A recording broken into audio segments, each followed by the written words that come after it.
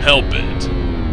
From badass golden light guns to one-of-a-kind Atari cartridges, we count 15 of the rarest and most expensive games of all time. Number 15. Elemental Gearbolt Assassin's Case Edition. Getting this PlayStation 1 game will cost you between $1,400 and $1,750 US. There are only 40 copies of this edition of the game, as the case was awarded during a 1998 E3 tournament. The case includes the game, a golden light gun, not real gold mind you, but still cool looking, and a memory card that's also golden. As you might expect, Elemental Gearbolt's a light gun game with an orchestral soundtrack and a science fantasy theme with RPG elements. It was a pretty uncommon combination of genres at the time, and the game earned multiple awards because of it. Number 14. Eli's Ladder. This is the rarest educational game ever made, and getting it for the Atari 2600 will set you back anywhere between $1,500 and $1,700 US. It's not priced so high for being an amazing educational game, they just didn't produce many copies of it. The game came with motivational stickers and a wall chart designed for children, which are equally hard to find because what kid's gonna be able to resist stickers or ripping up a wall chart? The gameplay is pretty simple. You answer math questions about addition and subtraction, and interestingly enough, they advertise the game as focusing on drill and practice gameplay, which sounds like a bunch of lovely fun. Number 13. Karate Ultravision release.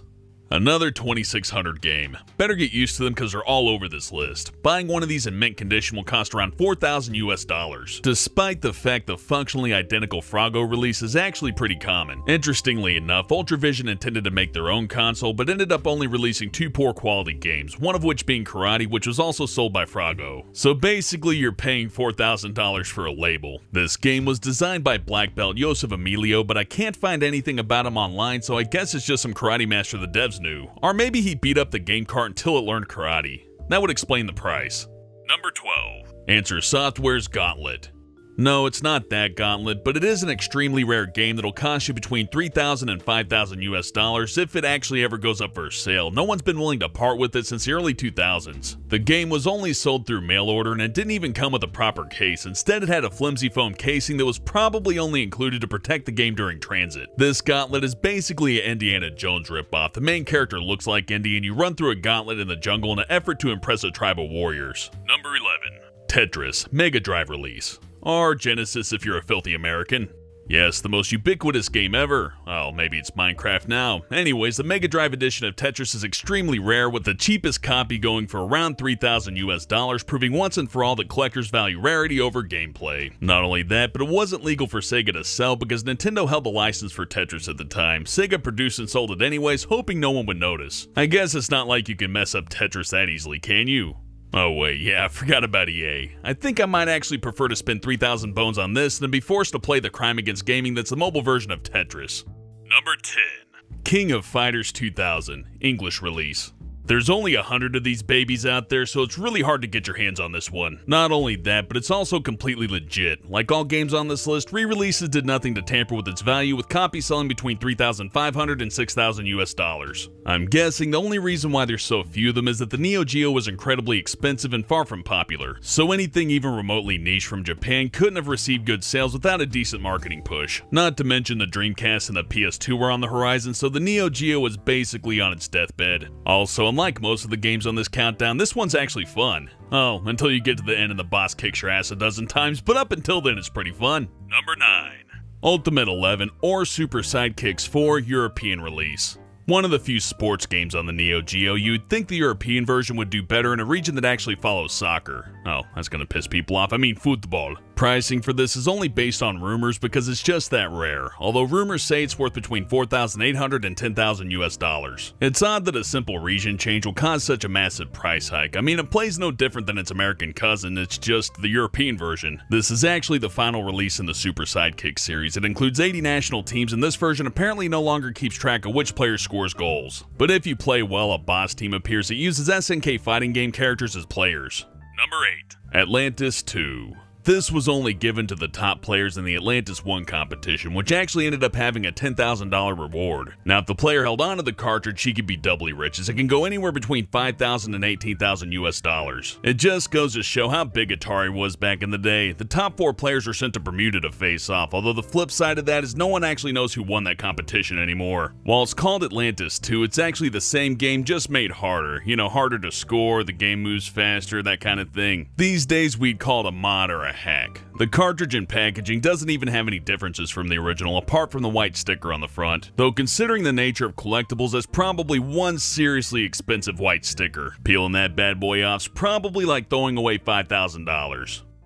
Number 7. Kazuna Encounter, European release. Another game with the only pricing being based on rumors. Apparently it's been sold for around $13,000 US, but who really knows with rumors? It's been described as the holy grail of European game collecting, for whatever that's worth. It's an SNK tag battle fighting game for the Neo Geo, as well as arcades, although it's actually impossible to know if it's even commercially released. Allegedly, it was released in Germany and Austria right before it was recalled, but since this all happened before the internet was cool, there's no documentation proving it either way, although I'm willing to bet SNK knows. Number 6. Red Sea Crossing.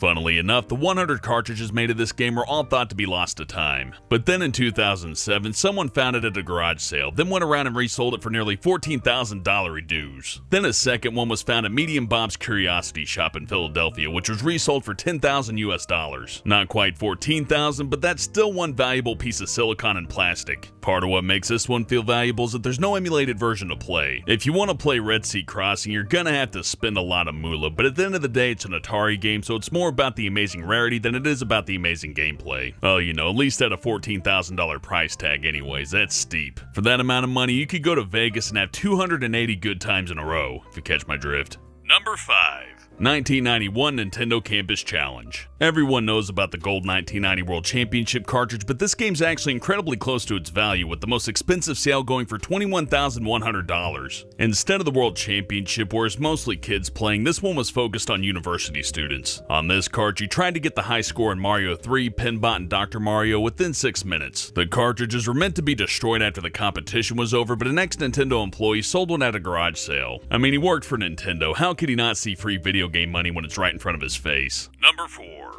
Air Raid. This game with its box is worth up to $33,400 US, but without it, it's actually reasonably common and only worth about $3,000. The cartridge is light blue and has a T-shaped handle, which I guess makes it harder to counterfeit, but I'm sure someone out there's at least tried. The gameplay involves shooting down flying saucers and airplanes from your own aircraft, although you'll have to take the box art's word for it as the game's graphics are pretty rough. Number 3. 1990 Nintendo World Championships Gold Edition. Here we are, the most famous of the rare cartridges, which is probably why it's more valuable and sought after than the one-of-a-kind College Campus Edition. Despite what you might have read in the news last year, it never actually sold for $100,000. Its record remains $21,000, which is still impressive. The gold cartridge is mostly unrelated to the World Championship since it was a Nintendo Power Contest prize. One grand prize winner and 25 runner-ups got the carts, but only a few have been found. Number 2. Birthday Mania. As far as we know, there's only one of these in the wild. It was marketed as a birthday gift where you'd mail it in for a personalized title screen and a space on the front where names could be written. The game hasn't been sold on the internet, so its value can only be estimated. There's only one confirmed in existence, and each one is personalized, so it's valued at roughly $35,000. The gameplay involves blowing out birthday candles, which I think is its major downfall. What kid wants to blow out candles on a day other than his birthday? Though if you're all alone, you could have the saddest possible birthday ever with it. Nintendo's my only friend. Number 1. Gamma Attack.